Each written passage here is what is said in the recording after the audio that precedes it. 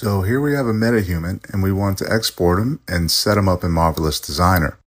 Sorry, let me turn on the textured lit version. When creating a Metahuman, in Metahuman Creator, we want the model to have the least amount of clothes possible. Otherwise, portions of his limbs and torso won't be available. In order to add clothes to the Metahuman in Marvelous Designer, we need to export his body mesh and head mesh. The body and head mesh are easy to navigate to in the Blueprint viewport. Go to the body under Root in the Component section.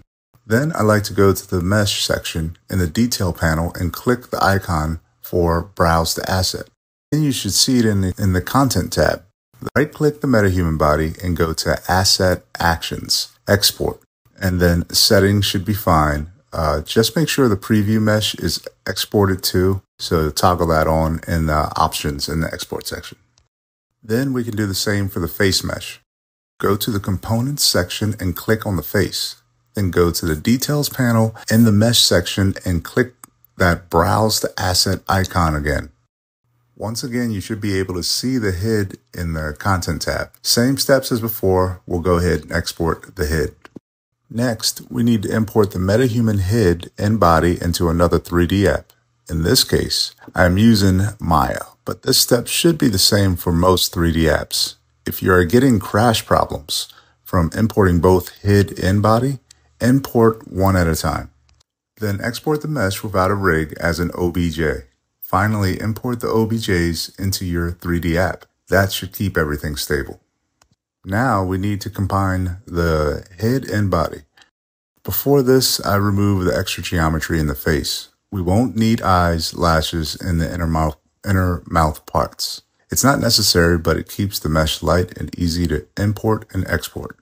Once that's done, we select both head and body and combine the meshes. Delete the history afterwards, then export the combined mesh as an OBJ. Now we can close Maya and open Marvelous Designer. In Marvelous Designer, go to File, Import, OBJ as an avatar. Navigate to the combined Metahuman that you made, and then open it. In the Import OBJ options, the most important things are the scale, which I'm coming from Maya, so it's centimeters. Then toggle on Align Bottom to Ground. Click OK. Disregard the warning on my screen. You shouldn't get that. I am running programs in the background, so my memory is maxed out right now. And here is the combined Metahuman. For this example, I'm grabbing some pants that are available in the closet store. And so this will most likely not align when I select them. It's very easy to work with though. First, I grab the clothing set by selecting the whole pattern and then move it to where it aligns better to the Metahuman in the 3D window. Then I grab parts of the pattern for the back of the clothes in the 3D viewport and move them where I think they will work best. Also, pull the parts away from the body so when the simulation is on, it won't go right through the Metahuman avatar. And now we're going to do the same for the side parts of the pattern and the front parts of this pattern. Depending on the complexity of the outfit, you may be here for a longer time getting things in place so that they can simulate correctly. Now I just turn on the simulation and presto. Mostly good to go with a few tweaks here and there. And it should be that simple to get a Metahuman in a Marvelous Designer to create clothes.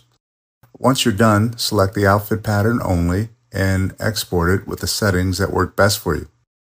Thanks for watching. Any questions, please let me know in the comments section. Bye for now.